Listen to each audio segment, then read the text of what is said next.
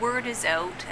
Leadership knows that social media is a tool that we're using as a company, marketing and sales. So they want to know what it's all about. It's like being at Queen's last year and this woman standing up saying, "Excuse me, but if you're advertising in TV or in print medium, I'm not watching you and I'm not getting your message because I'm on Facebook, MySpace, Ning, Twitter, yeah." And so she says, if you're communicating there, I'm getting your message. Social media is big. This is the space that we want to play in.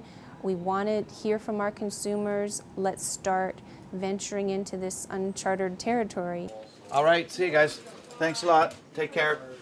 On our way to Vancouver at Corporate Social Responsibility Summit. Delighted that Scott Ewart, our Chief Legal and Public Affairs Officer, is actually going to be in conversation with the head of the journalism school for UBC and Vicky Gabbro as the moderator. In a world where you have citizen journalists, in a world where you have social media, in a world where your key message might be great, but any average Joe or Josephine walking down the street may in fact be the journalist.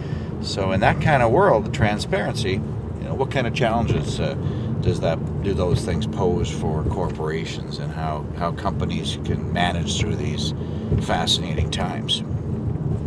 We used to be worried about the photo.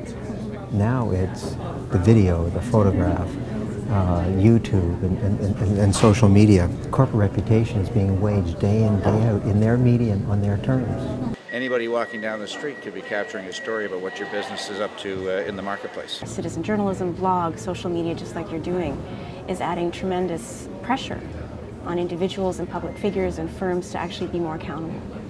But you know what the thing that really ticked me off about Facebook? Ferg goes on, he's got 125 friends. I go on, I had 5. So I thought, there's, being a type A personality, how can I only have 5 friends? Yeah. So I wrote everybody in my department and said, okay, I need some friends. Yeah, you got to sign up. So instantly I have 25 friends. So my son, they don't count. They work for you. You told them to be your friend. They don't count. You still have no friends. You're a lawyer.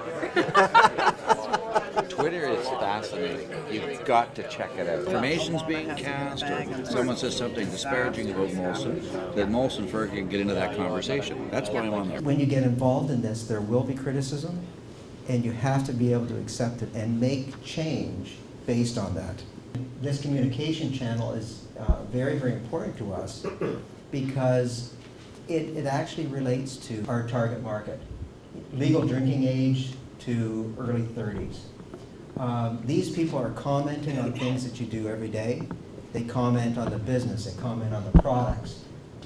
The other thing that you need to keep in mind is that there are conversations happening. And those conversations will happen whether you're there or not. If you're involved in this area, one of your jobs is to monitor the social media sites, find out what people are saying, and intervene when the facts are wrong. Say, I am, VP of Communications for Molson.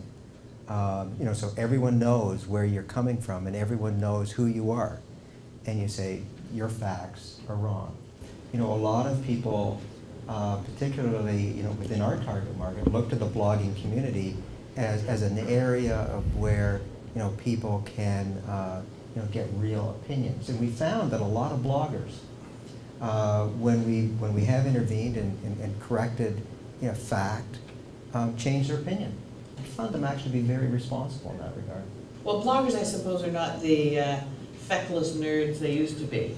I mean, they used to be guys that sort of in the corner, and now they look like you. You know what I mean? God help us all.